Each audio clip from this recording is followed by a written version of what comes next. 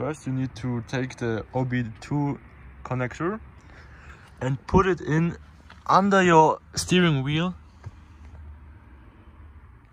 here. So you take this and put it in so it lights up.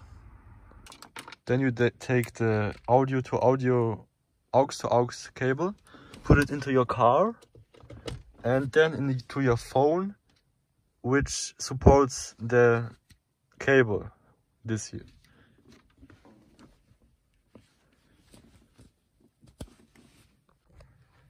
Then you have to start your car completely with motor on and start the app.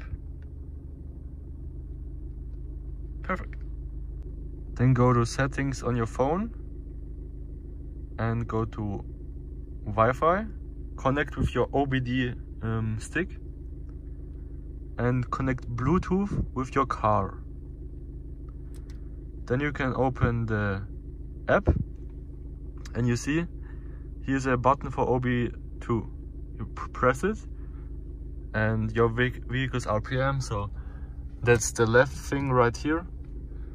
The red thing starts at 5,000, so I put in 5,000, optimization on, okay.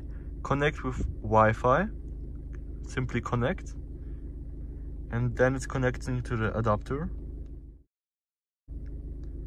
So you see it's connected, then leave it, select the pack, select the car, and start with pushing drive, and push the gas pedal.